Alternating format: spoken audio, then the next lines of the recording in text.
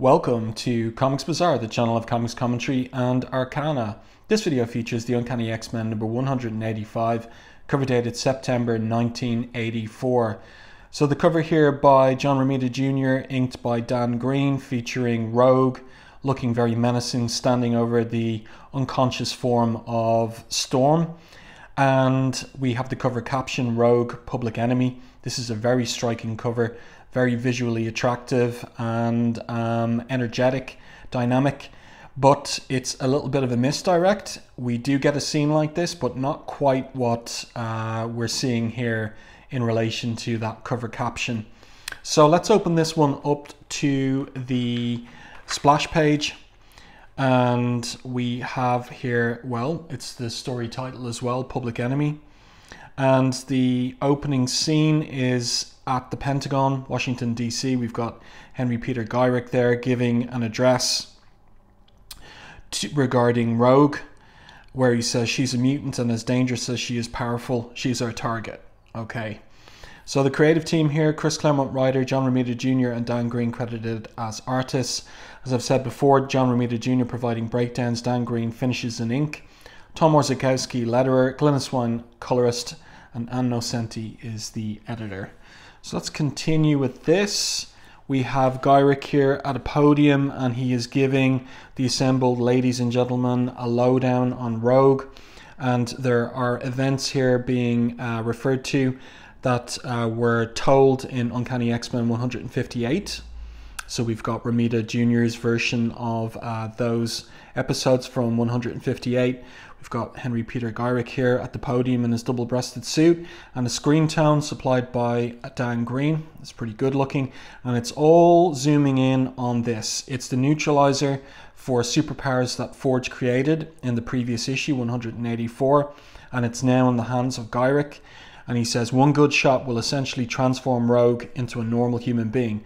But he's interrupted by Raven Darkholme, who is the disguised alter ego of Mystique, leader of the Brotherhood of Evil Mutants. And she says that she wants Forge's neutralizer. Val Cooper's there at the address as well. And Val basically says that it is an ideal opportunity to learn what the effects of the gun will have. Of course, Val doesn't know of Raven's alter ego as Mystique, and Mystique, of course, has a maternal, not biological, but a feeling-based maternal relationship to Rogue, whom she raised. So Raven is shocked that it was Val's idea, and Val says, Rogue's a killer. And she thinks that on the basis of events in issue 182, when it seemed that Rogue had killed a S.H.I.E.L.D. agent, but in fact that was all an attempt to frame Michael Rossi for that killing, and then Rogue has gotten the blame. So that's incorrect. And Val continues and says, we'd no longer have to live in terror of supervillains. One zap and their powers are gone, the threat removed. So Raven says she'll protest. And this is interesting. Waste of time, says Val. This policy decision came from the Oval Office. Like it or not, Raven, you'll just have to live with it. So the implication is that the president has approved of this. And there's a little, there will be an irony here if you look at issue 201, drawn by Rick Leonardi, where Rogue flies up and plants a kiss on the window of Air Force One, and the president is inside, Ronald Reagan at the time. So a little kind of retrospective irony in terms of what's about to happen later in this issue, and the president signing off on an order to use the neutralizer on Rogue. So let's see. Then we have a scene switch to the X-Mansion, and this is interesting because in the previous issue, 184, Rachel made a time jump to 1984 and made contact with the X-Men, or rather, Professor X rescued her, and some of the X-Team rescued her from Selene, the ancient vampire, power vampire who came from Nova Roma to New York after an adventure of the New Mutants. And this is an interesting little setup here, kind of suggesting Professor X acting in the office of a psychoanalyst with Rachel sitting on the reclining on the couch here, and Professor X in his chair listening to her. But they're interrupted. Their session is interrupted by Storm. Interesting outfit that John Romita Jr. has given her. It looks pretty good on her. And Storm is giving the news that Rogue is gone, and she went sometime the previous night. She says, nice screen tone here again from Dan Green, her bed has not been slept in and the closet is empty. She left no note. So she's left the X mansion, and Professor X realizes he can't sense Rogue's thoughts, so that places her beyond the New York metropolitan area. So that gives us a sense at this time of the limits on Professor X's telepathic power. And Storm fills him in on how Rogue has become more disturbed after her recent encounter with Michael Rossi. She's become increasingly tense and unstable. And Storm says, rebuffing all my attempts to help. So interesting little contrast here where Professor X is helping Rachel, and he was meant to help Rogue when she joined the X-Men back in issue 171, but clearly hasn't been able to do too much for her or with her, and is unaware of her recent distress. So Rossi's on a mission, so Storm hasn't been able to get an explanation from him. She says here, Rogue turned to the X-Men because her powers were driving her insane. We thought she was getting better. It's not just the X-Men she turned to Professor X specifically, and he hasn't been able to help, is the implication. Storm continues, but now I'm desperately afraid she may be suffering a relapse. So the professor says they'll go to the lab and they'll use Cerebro to try and find her. Cerebro, of course, boosts his telepathic powers. This is a great page and a great little design idea of Romita Jr.'s here, to use the phone cord from the landline as a panel border here. And we have Rachel, in the professor's absence, going to his phone book, finding a number for Scott Summers and ringing it. And the number is, it's a landline in Alaska. So she's confused because her memories are, as it increasingly turns out, of a different past than the one that she has time jumped to. So she thinks to herself, I'm making a mistake, I shouldn't call, but to hear his voice again, to know he's alive and that some things can't change no matter what. So Scott answers the phone and asks, is there anyone there? But Rachel says nothing. Madeline asks him what's up, and he says no answer, probably a crank or a wrong number, and he hangs up. And Rachel here is just left distraught. And I love the idea of Romita Jr.'s, where when Scott hangs up, we've just got a blank open panel here. That's a really nice idea, some great storytelling by Romita Jr. And he's got more time to think about things like that as he's doing breakdowns and leaving the finishing to Dan Green. So Rachel here reveals that for her, Scott Summers is her dad. And interesting too that when she hears Madeline's voice in the background, she thinks of her as her mother, which implies that Madeline's voice sounds similar to, at least over the phone, Jean Grey's. And that will factor into what's revealed ultimately about Madeline Pryor, even though it wasn't Claremont's intention at this point, but he's suggesting something there with the similarities and parallels nonetheless. So then we're back at the Pentagon, and Raven is going down to a sub-level, which appears to be the quarters of the Brotherhood of Evil Mutants. So somehow or other she has been able to, via her appearance as Raven Darkholme, she's been able to infiltrate the Pentagon as leader of the Brotherhood of Evil Mutants, and they're living underneath at a sub-level of the Pentagon. And there's kind of an implication there that how could she do that? How could the Blob and Pyro and others be getting in and out of the Pentagon, especially the Blob, be getting in and out of the Pentagon unless there's somebody in there that's facilitating it? That's at least what I think on the basis of this. So then she finds Irene Adler there, that is Destiny. She wasn't expecting her, and Destiny has news for her on the basis of her precognitive abilities, that Rogue is in grave danger. Quite a large drinks cabinet there Mystique is keeping in the apartment underground. Interesting that. So Mystique says Val Cooper and Henry Gyrich want to make an example of her to prove the government rather can handle super criminals without the aid of heroes like the Avengers. Forge's neutraliser may give them the means to do that. So Destiny asks her, what are your intentions?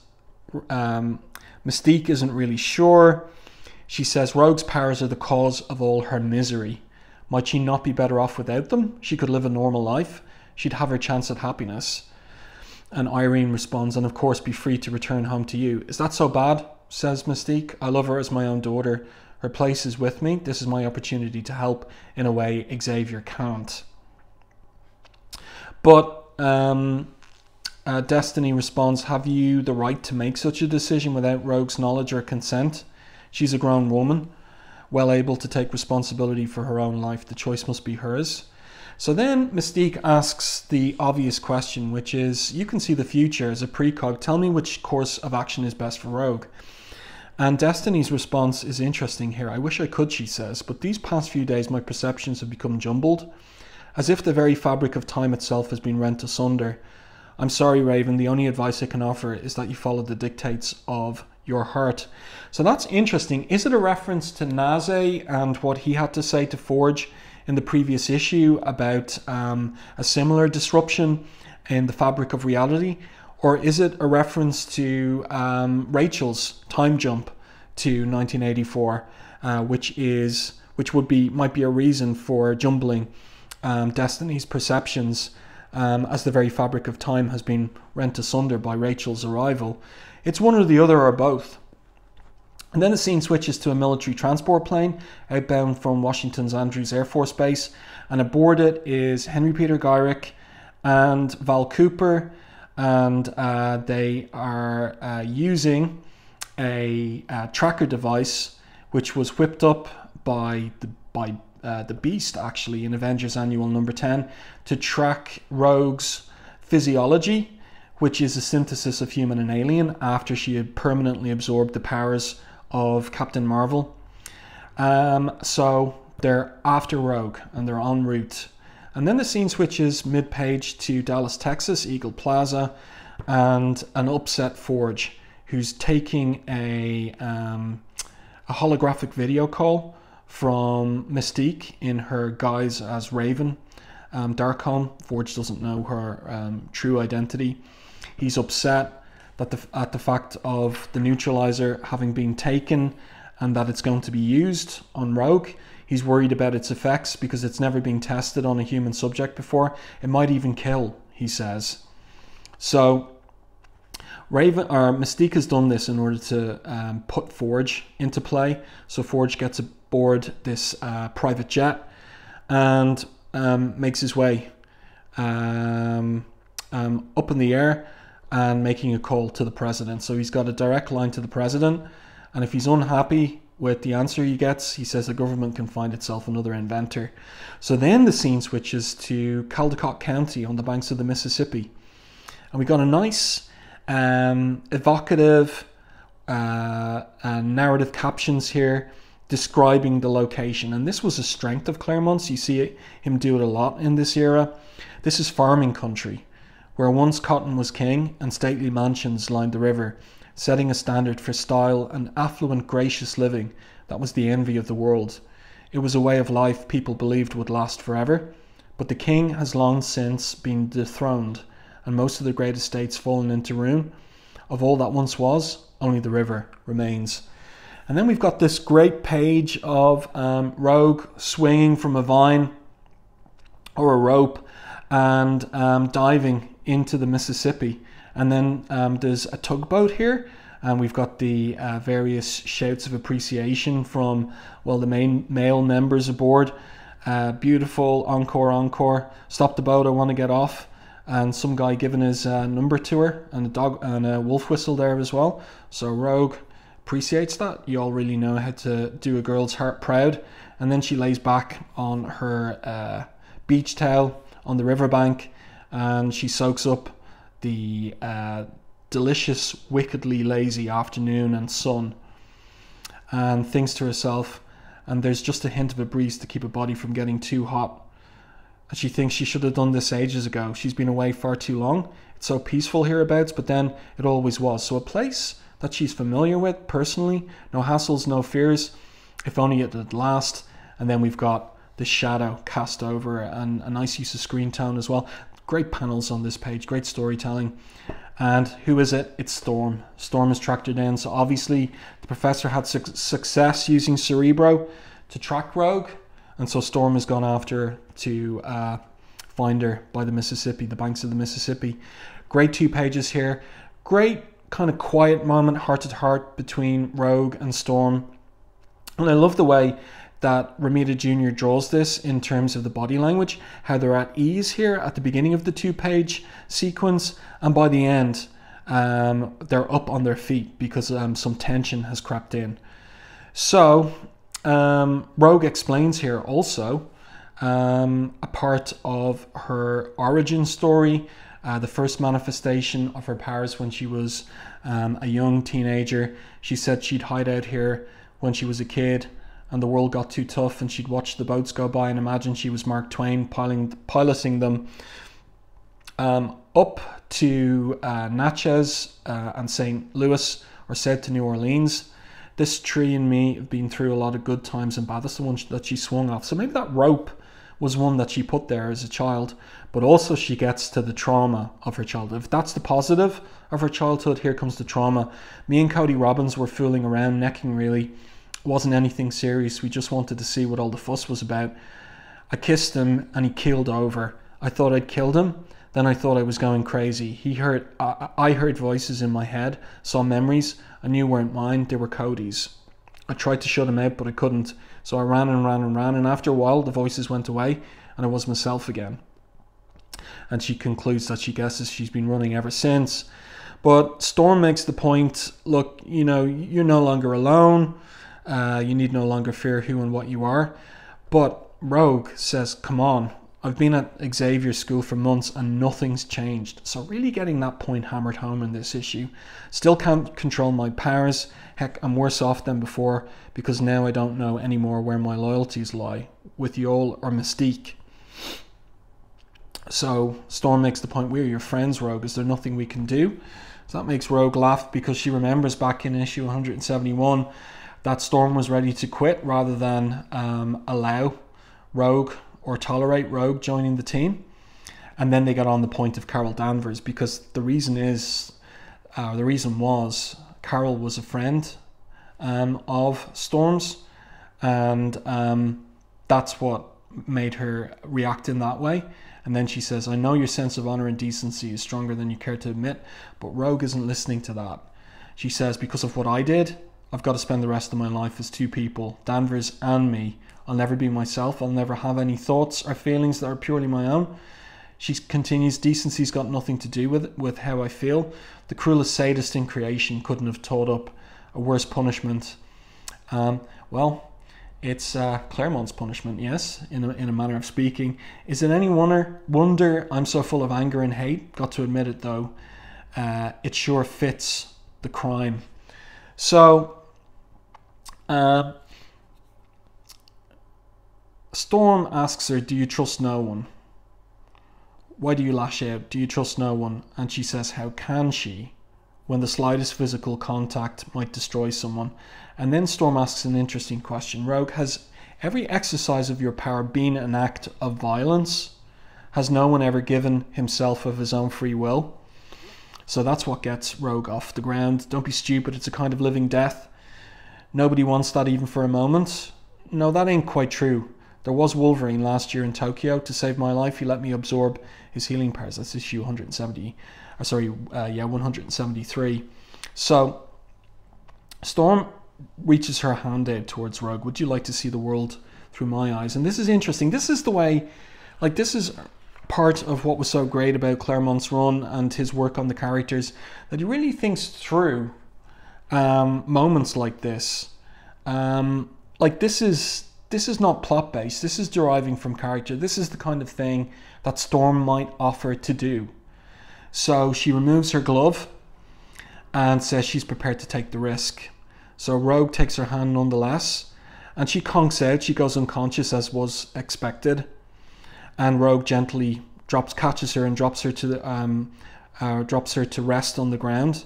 And then the powers kick in, Storm's powers kick in. That's a great panel there. And lighting by Romita Jr. and Dan Green. And she speaks exclaims in Ororo's own terms, "Goddess, I never imagined the world could be so beautiful." And then we have her experience of Storm's powers, the sun and the air and the water. I see them as patterns of energy resonating within my own being. And that's so interesting because she was enjoying it passively, lying on the riverbank, and now she can see how it works, resonating within her own being. It's like even better than the enjoyment she was having of nature a few pages ago. I feel aware of every living thing around me. And then she realizes her voice is changing, becoming a blend of mine and Ororo's. I still have my accent, but the tone is deeper and my speech more formal like hers. This is very weird, but very neat. And then she tries to channel those powers and play around with them, which she does here. And that's a pretty cool sequence as well, where she creates a little rainstorm. And she thinks here, I feel full of such excitement and joy, nothing seems beyond me. And because Ororo did not resist the transfer, her memories have yet to cause me trouble, perhaps they never will. That's an interesting point. And she thinks, I only want a little more, what harm is there in that? But she pulls her hand away and she's disgusted with herself. How could I even think such a thing? Ororo is my friend, this is how I repair her trust. But she's shot in the back, zap. And we have a voice off panel, federal officers, Rogue. We have a warrant for your arrest. So she's confused. Her powers are diminished. Ororo's still unconscious on the riverbank. She tries to fly away. She gets caught in the branches of a tree and she sees the posse coming for her, heading her way. There's Gyrich out front. She's trying to use her powers here. Her abilities seem the most affected because Storm's psyche's gaining ascendancy. She finds herself thinking in her terms, reacting as she would, and then Gyrich shoots after her again. We've got Val Cooper there, but she dodges those blasts. She needs all her speed and agility to dodge the blasts. So then she throws the jeeps at Gyrich and the FBI officers and Secret Service officers. And then, unfortunately nearby, using Storm's powers, the tugboat gets in trouble. So the captain says 5 minutes ago the sky was clear and now we're in the middle of a full-fledged hurricane. So he calls a mayday. Tug, Longshot Annie, declaring an emergency. That's interesting, the name of the tugboat, Longshot Annie, because I wonder if at this point there'd been some very early conversations between Ann Nocenti as editor and Chris Claremont regarding her idea for the upcoming Longshot miniseries. Maybe a little in-joke there from Claremont. So, Rogue here, realizing this is a real storm and wondering whether she's the cause. Is it a reflection of her rage with the feds? And she wonders about Storm, whether her every emotion is echoed by the weather around her. And that's an idea that Claremont plays with quite a bit in his original run. And she thinks, for all I care, the feds can drown, serve them right. That siren, the tug I saw earlier, she must be in trouble.